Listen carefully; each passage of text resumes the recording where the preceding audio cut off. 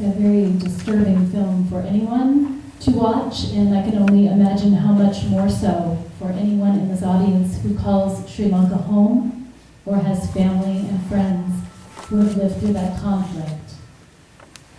As mentioned at the beginning of today's event, we are going to open up a question and answer period. If you have questions for our speakers. Also, if you did come late after I spoke at the beginning, although some Amnesty members were interviewed for this film, this was not an Amnesty International produced film. It is one that Amnesty has found as a useful tool for sparking discussion and raising some general awareness. Amnesty acknowledges that there have been atrocities committed on both sides of the conflict.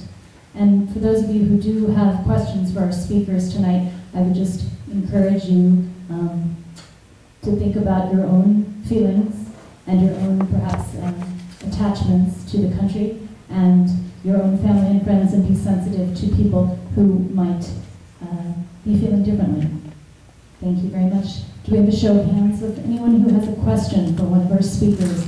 And Natalie and Deirdre, if you can maybe circulate toward the back and let me know if there's somebody back there who has a question. I have a question to Yes, this sir. young lady. Yes. My name is Malraj. I'm a Sri Lankan American. And my wife actually just came from Sri Lanka a couple of weeks ago. And she said that there are 700 checkpoints or whatever the army. Hold on, let me finish, man. Then you can answer my question. You said that there are a lot of locations where you have seen these 700 places within Colombo and army points or whatnot. And also you said 78,000 people are displaced by the army. That's not true. The reason why I'm saying so is those people have encroached illegally to land where it's government property. Even in this country, if you are encroached like that, you are supposed to get out. And they have given them chances to go out to another location where they did not. So there's other ways, and that's the reason that they were taken forcibly. So that's not, I mean, what you said is mostly untrue. I have disagreed with most of the stuff you said, because I have visited Sri Lanka twice last year, and I haven't seen that what's going on. I have Tamil friends, okay? Krishanti, would you like to respond? Yeah. Can you tell me about where you're talking about this the 78,000 people? That's in Colombo. Colombo. They're shanties. Shanties mean they are not legal actual structures. I'm a qualified inspector in this country, building and building construction. So I know that the laws does not allow them to do illegal structures. That's the reason. Okay, the number is 177 points of entry within an 80-kilometer street, A9 road, coming down, not 700. So I hope you listen carefully. Okay. And the second one is 75,000, okay, of families, right? All Sinhalese, right?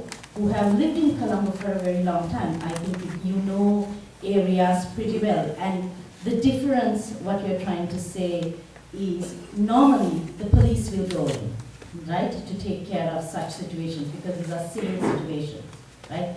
Right now, because we have 200,000 military, right, the military is used. It is, the explanation is about how the military is used. Okay, thank you. Let me answer your question again. I mean, because you are not telling the truth. Let me answer you that again. The police, you know, if you don't, if you... Next question. We can stay for one question. Sir, let me explain. Sir, because I'm a Sri yes, Lankan. could you please repeat your question? Yeah. Thank you. The question is actually, the Sri Lankan police was not used if you know the territory. Because if you don't know the territory, obviously people will think that they are using army to evacuate these people. These are actually shanties where a lot of illegal stuff is happening. They are all thugs, they are all gangs, if you know. And you can't, you know, you can't allow the police because sometimes they actually overrule the police. That's the reason that they go with the army. Krishanti, a quick response. Thank you. And I would really like to move on. You have discredited me on many ones, but I would appreciate you really listening to what I'm saying. Again, 80 kilometers, 177 points as of 2 weeks ago. Okay? From 2009, from 2009, right, until 2011, I visited Sri Lanka 7 times. Okay? I got access from the military to go into places. I work with sometimes the government officials to go into places, right? They have invited me and I go in. And this particular situation, what we are trying to tell, is about the militarization of a nation, okay? And I think we need to keep in mind, while everyone will have opinions, there's critical information that's coming out of Sri Lanka by the human rights community that is not common. Thank you. A question for James Donald. I have a question about Amnesty International. Are you portraying that you are impartial in this matter?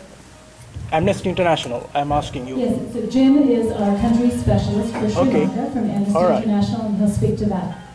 Do you claim that Channel 4 is impartial or free media on this matter? We think, as I said at the beginning, that this film contains important evidence to be considered in an impartial international inquiry. So it's impartial, you said? We are, no, you're not, I'm sorry, you're not listening to what I'm saying. You're not clear to me. Yeah, please go. I said, we think that this film contains important evidence to be considered in an impartial inquiry into what happened in Sri Lanka.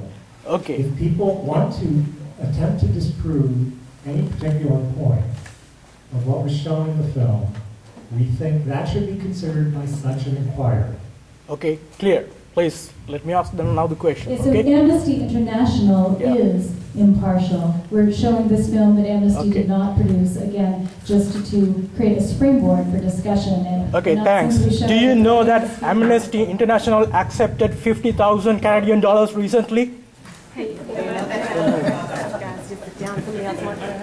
Do you know that? No. He has to. He's talking on behalf of us as well. Is that true or not? What? He's getting the documentation. Yeah. You just be patient, please. Amnesty International recently accepted $50,000 from terrorist organization affiliated backing terrorist organizations, right? Canada. Forwarding these things. Thank you. The film shows some Amnesty kids of International Yeah. so sad. LTTE did the same thing. He's answering your question. My first graders behave better. Sir, Jim is going to address your question. If we could please have silence and allow Jim to answer. Thank you so much. Sure. Please go ahead. If you would like to know the response to that question, here it is. Amnesty International Canada recently received from the Canadian Tamil Congress a $50,000 donation, 50,000 Canadian dollars. Amnesty International Canada has posted on their website a public statement in regard to this matter, which I have a copy of here. I won't read you the whole thing, it's about 4 paragraphs. I'll summarize it. What happened was last September, Canadian Tamil Congress apparently holds an annual walkathon.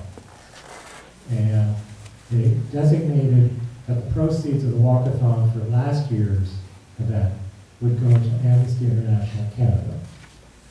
These donations, AI Canada says, in no way impair the independence of Amnesty International, which is nonpartisan and works on human rights issues around the globe. Amnesty receives financial support from a broad range of individuals committed to protection and promotion of human rights. Excuse me while I turn.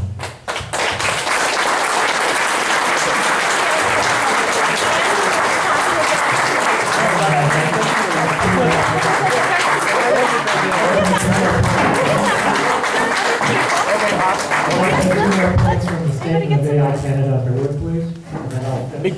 Well, you know, Tamil Canadian. Let me finish, okay? I'd like to finish answering the question.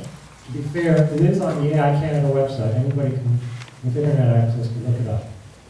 The other 2 points I just want to make from the statement are that these hundreds of contributions from the various participants in the walkathon were offered with no condition